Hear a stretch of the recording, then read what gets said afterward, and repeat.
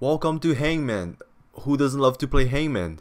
I mean, your boy is illiterate as hell, and I fail my English classes, but I like to play Hangman, cause I'm lucky. I'm a lucky boy. Yeah, I'm really lucky. So, I mean, we have to go with A, right? I mean, it's easy A. Wow. Next one.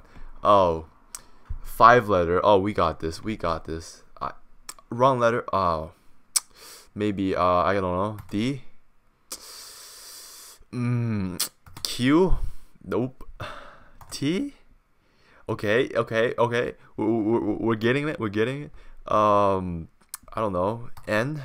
Oh no. 2 life. My arm is on it. My arm is it's on the hang. Come on. I don't know. What could it be? C? Oh no. 1 life. Yeah, your boy is illiterate. I'm gonna go with S. Has to be. Oh, S. Okay, thank you. You saved me. All right, one more. All right, this is it.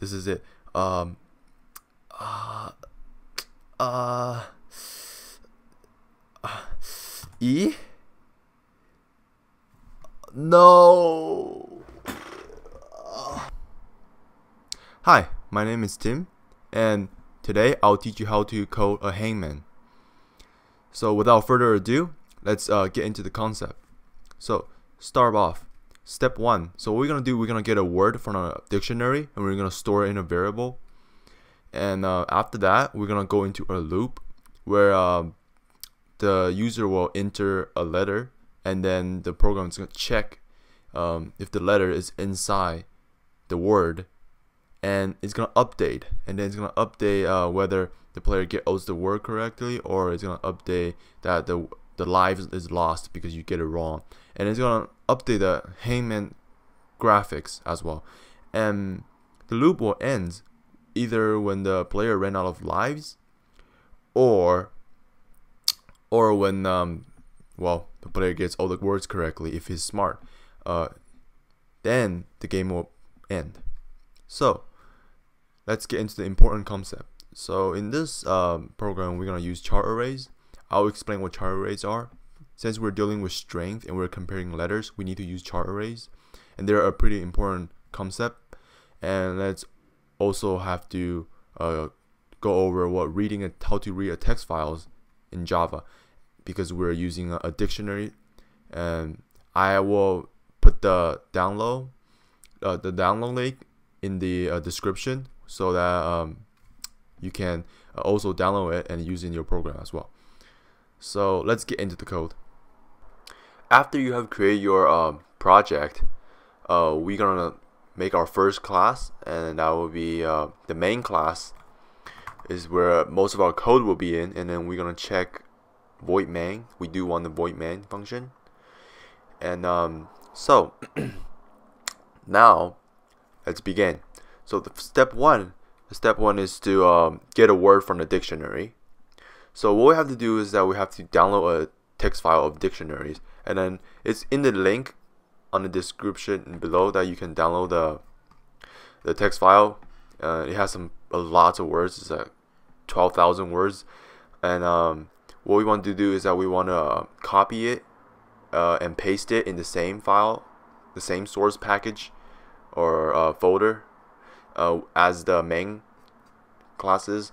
And then what we have to do, in the code, what we have to create a file object called we just call it not text, I guess, dictionary equals new file. And then within these parentheses, we want to put in the location of the file. So one quick way to put the location of the file in to figure out what's the location of the file is to go to the properties, and under the location you just copy this and paste it. Oh, my bad. You have to put in a quotation mark first. And now what we have to import file. So it would just hover over it. If you're in Eclipse, you just hover over it, and then say import java.io file. and this is what it looks like. And so now we have the file, and now all we have to do is to read it. So we're gonna create a scanner object. This object is gonna be called text scanner equals new scanner, and we're gonna put in the dictionary, and we have to import scanner, and we have to throw exceptions.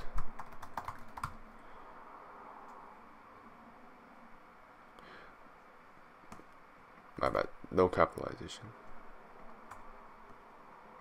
Oh, with no S. My bad. So we have to throw exception because you're reading a text file and then there could be error that comes out. So you have to throw exception. You have to put it in the main function. Now what we have to do is that we can use the scanner.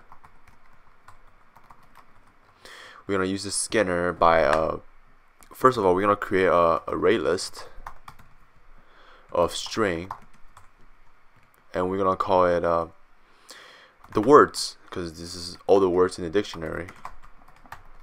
And let's initialize it,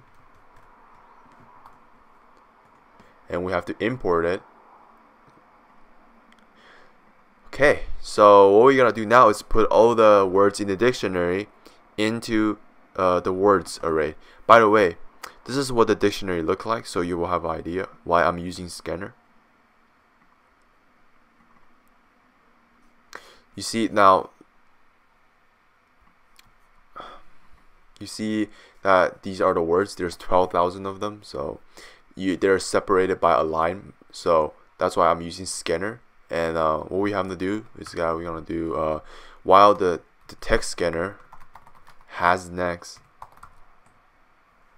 So meaning while there's the next line, the text scanner is gonna keep scanning, adding. It's gonna keep taking the string and add it into our words. So what we're gonna do is that words dot add, and it will be text scanner dot next next line. So yeah, so it shouldn't be dot has next, it would be has next line, because we want to check if there's a next line after it. So when it reaches the last line, it would end. Okay, so next, what we have to do after this is that we have to create a scanner object again, and this scanner object is going to be used for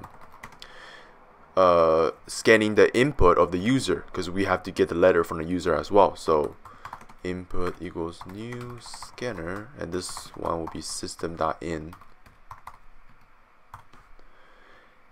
And now we're ready to move on to step 2. Actually, before we do that, we haven't actually got the words yet, so my bad. And then we would make the word, and we're gonna get a word. Okay, string. This will be our hidden text that the user is trying to figure it out, and then it's gonna be equals to the words. So we want to get a random word from this dictionary. So what we have to do is that we're gonna use math.random. We have to put it in a parentheses for itself, because we have to cast it into an integer after this. So math.random multiplies by, and the range of will be the length of the array list, so we can get everything. Oh, not yes, length, and then for array list it would be dot size, and we have to cast this into integer. Oh, right here, integer. And do I have one more? No.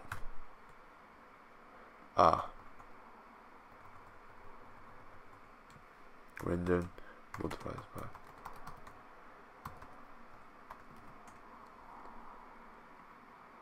So it's giving me an error. Ah, I need one more. My bad. Sorry. Yeah, too much parentheses. It's tripping me out. Anyways, now we have the word. What we want to do is that we're gonna turn it into a char array. So this is how you declare a char array. A char is basically like a letter. So A, B, C, D, E, F, G are chars, and string are kind of like a string, that kind of like an array of char. So it's kind of like all these char are combined into a string. So char would just be one character. So and then we want an array of of single characters for the word. So we can check when we get the letter from the user, so we can go through the array and check individual letter. That's why we want a char array. So let's call it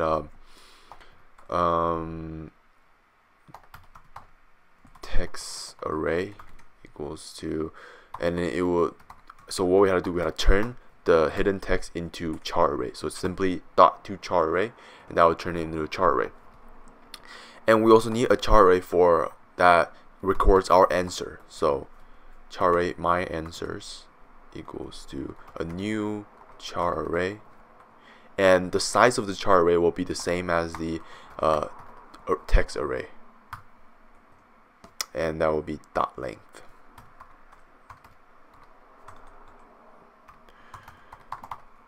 Yes, okay. So now we're ready to move on to the loop. Actually, before we do that, we want to initialize our my answers with question marks. Why? Because we want to we don't want there to be empty space. So in the end, later on you will see why you want to use question marks. But for now, just I'll show you why. So I'll show you why in a second.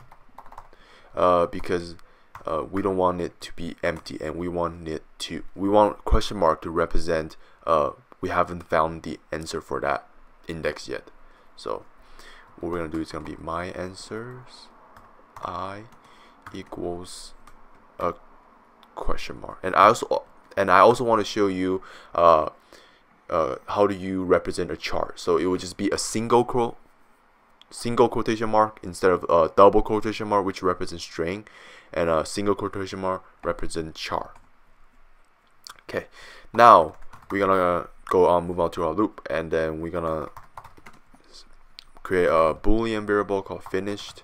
We're gonna set it equal to false, and while finished equals to false, this loop will keep running. So this loop will end only when finished equals to true, and we want to make that happen only when the game ends, obviously. So let's just start printing. I'm printing this so that it will look nicer when you run the code in the game, so it will look nicer. And anyways, let's get an input from the user. So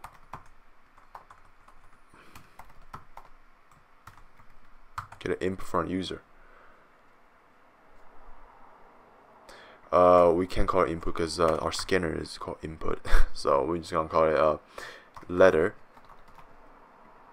Okay, so what we're gonna do, as a good game developer, you want to check for errors, So what happens if the user just like span the keyboard or mash the keyboard and type in a bunch of different stuff?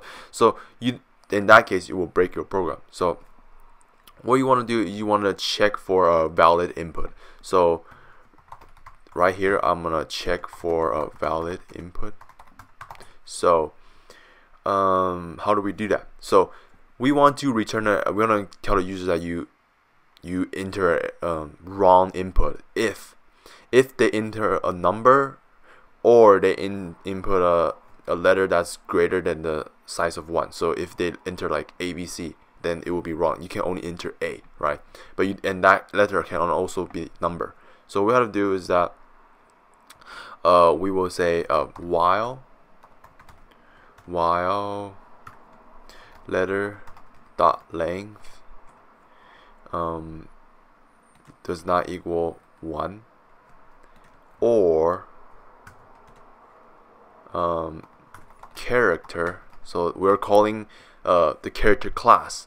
So character class is basically kind of like char, but there's function in it where it takes in char and it would return saying is this char a number or is this char a letter. So what we want to do is that character dot is digit, so we're checking whether it's a number or not, and then we're gonna input the char, passing the char as a parameter, and that char will be letter dot char at index 0. So we only want to check the first letter.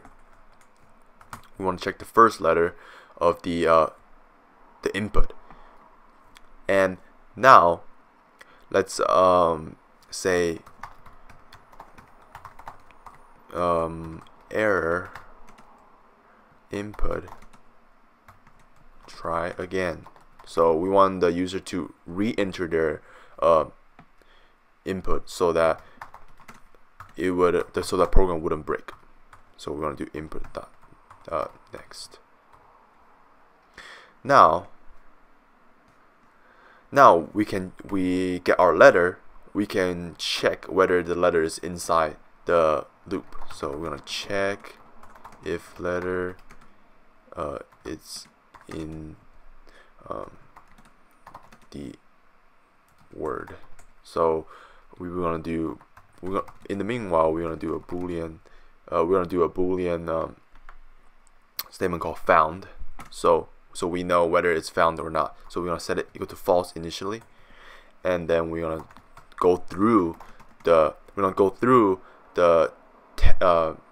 text array. So we're gonna go through the text array. So we're gonna do is I equals 0, I is less than text array. What the heck is that? Dot length, and then so we're gonna check our letter. So letter if letter dot char at 0 equals to okay, if it equals to the text array at I, if they're equal, then found equal true, right? Found equals true, and we also want to record it in our my answer. So my answer is I equals text array I. So we're gonna record it, and then we gonna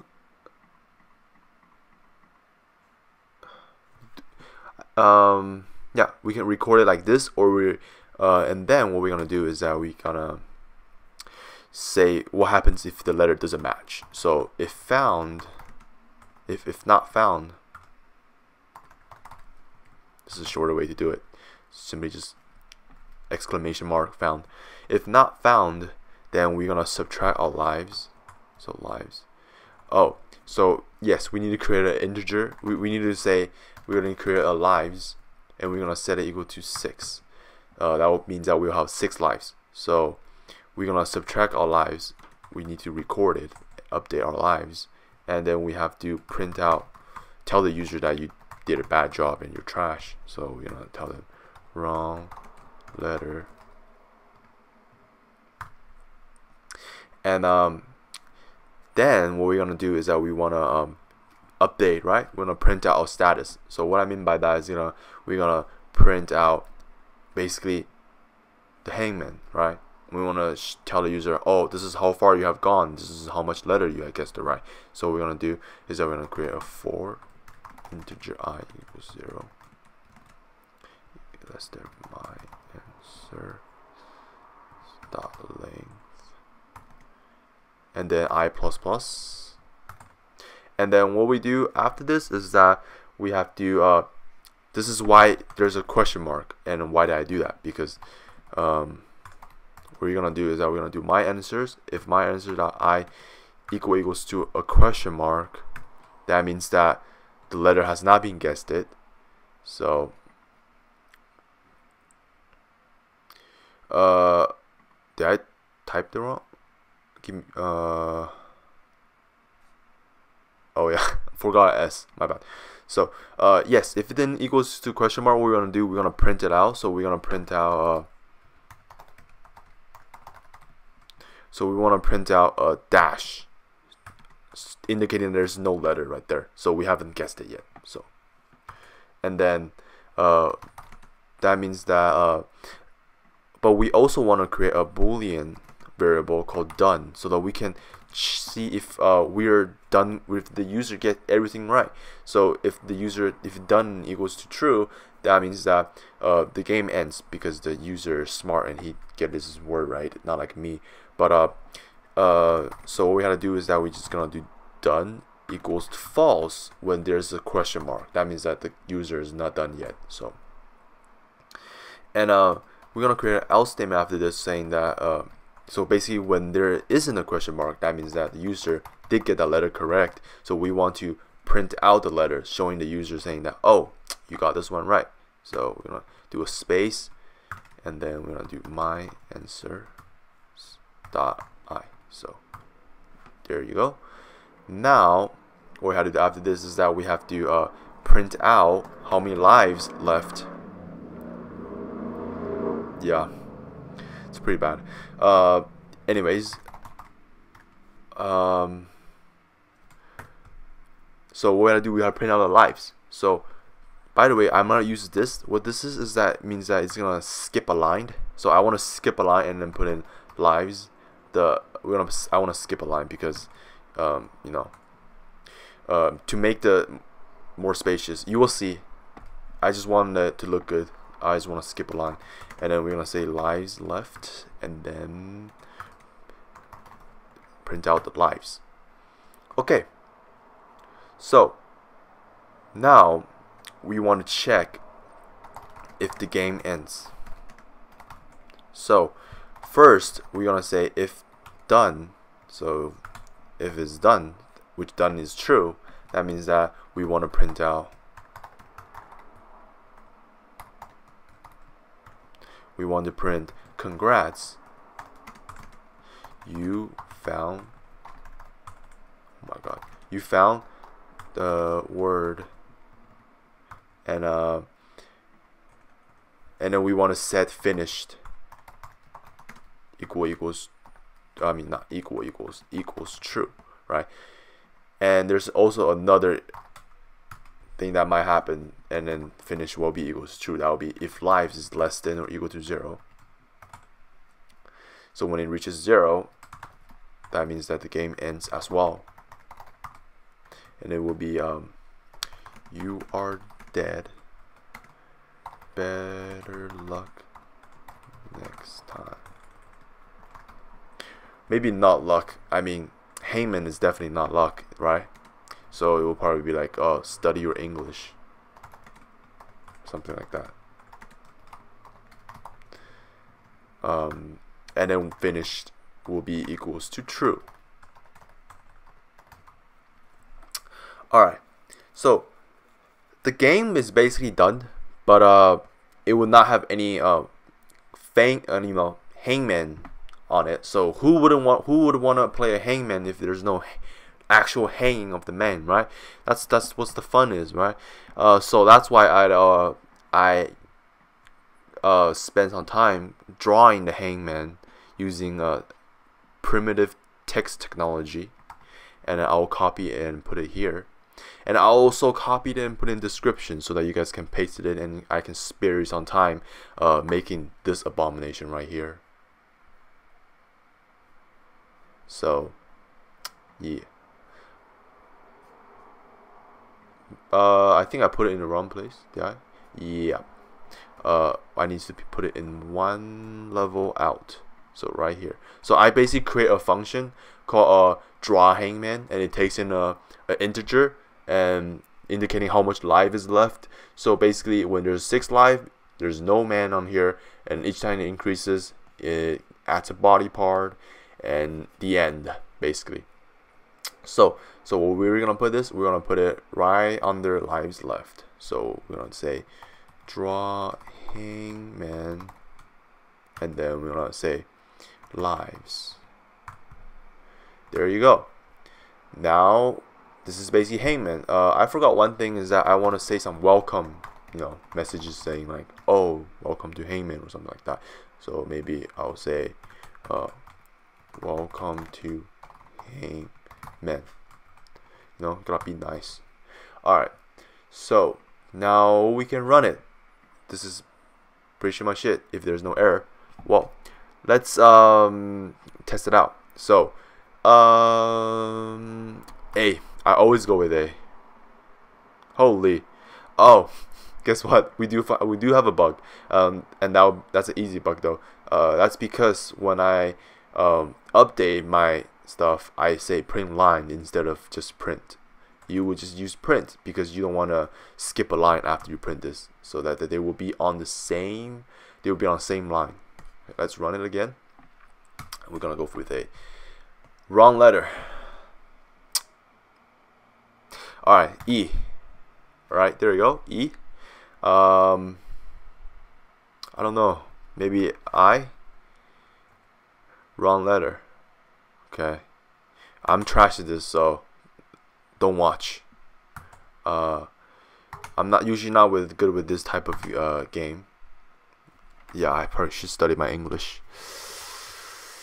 Anyway, I think in the end we should probably print out the word so that we don't, we have to print out a hidden text so that the user know how stupid they are,